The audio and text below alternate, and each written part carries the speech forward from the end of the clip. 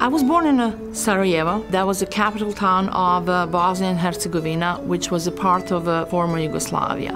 In 1992, I have to say that the country was free. I was concentrating on doing my studying and spending the time with the friends. That was a very nice time.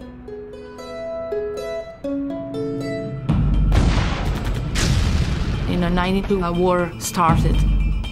One morning, we were sleeping in a school that was a kind of safe environment, and I had to go to my house just across the street, and I had my son in my arm, and snipers was shooting.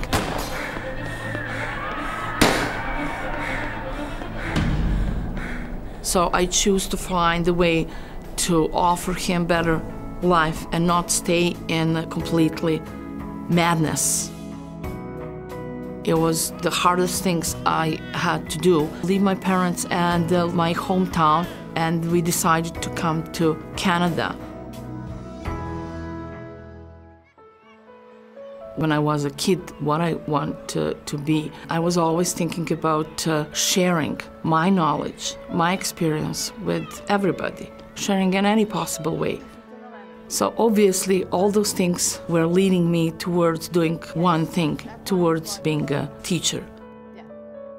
She's definitely inspired me on so many levels. I don't even think she can really realize. I've told many friends and colleagues and people that I work with and people I know that she's a remarkable individual and an incredible woman. She's constantly learning and then applying, and then learning some more. So she has brought that a huge amount of energy and inspiration to the department and to the field, actually, of power engineering. The basic premise behind power engineering, we want to generate some power.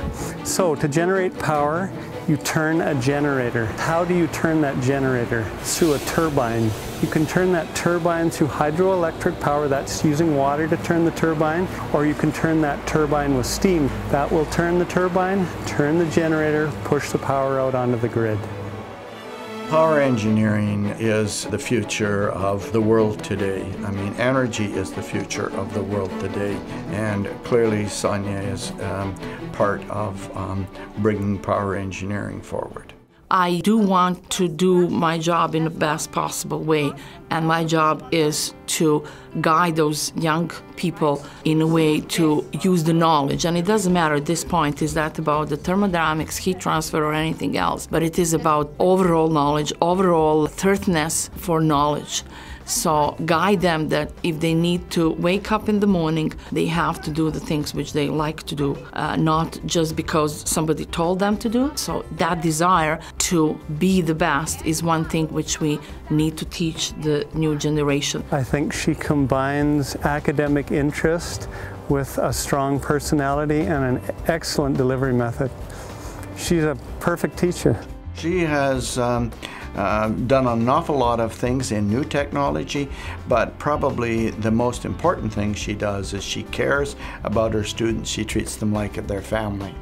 Earlier on in the year, she really pushed me to finish and challenged me and said, how bad do I want it? Because there was a couple points when I really wanted to quit and give up, and she made me really realize that I have to fight for it and I could do it, and she believed in me, and that was so important.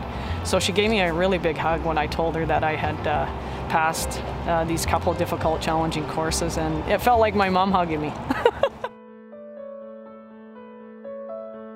In my life, the greatest accomplishment is my son and my marriage. I'm happily married for 30 years. Everything else is a kind of a byproduct of marriage and being a mother. I love her. I would be here with her for so many years that so of course I'm proud. She always had a tendency to be the best in what she does.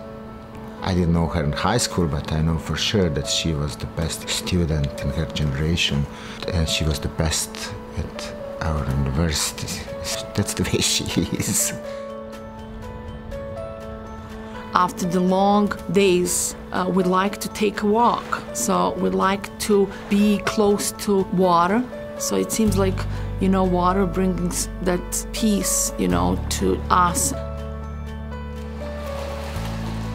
When I jump in the water, I feel free from a lot of things, you know, obligations. The swimming is another challenge which, when I accomplished, I feel good. I went through the worst thing, war, and second thing was cancer.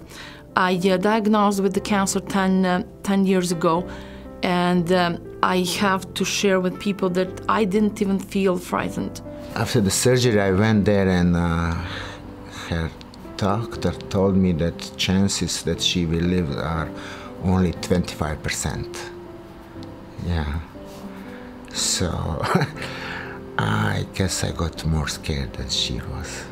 I was, in the same time, I'm receiving my chemotherapy, I was writing the thesis. So I don't find that as something fabulous. I just find that as a way of fighting for life. I had one thing in my mind, and that was I have to survive, because I have to be around my son when he graduated through high school, and I was absolutely sure that he's going to go to university, and that happened.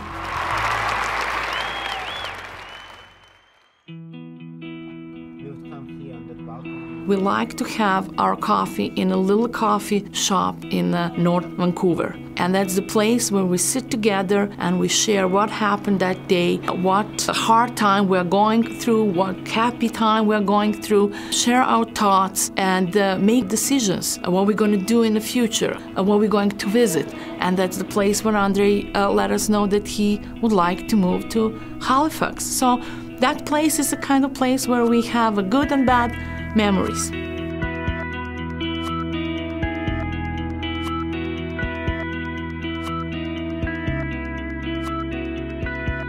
He's doing the same thing as I did, sitting in the same lab where I did, and sitting in the same chair, same room, doing his master in mechanical engineering.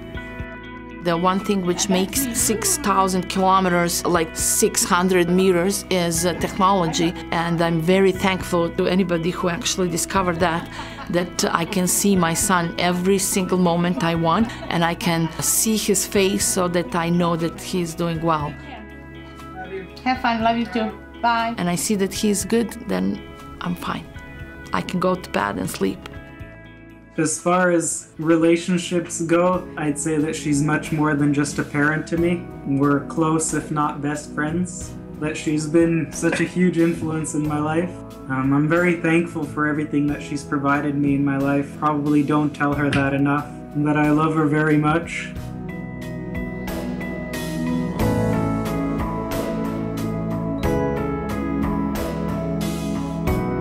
Being successful at the work which I enjoy every single moment, I think I couldn't ask for more.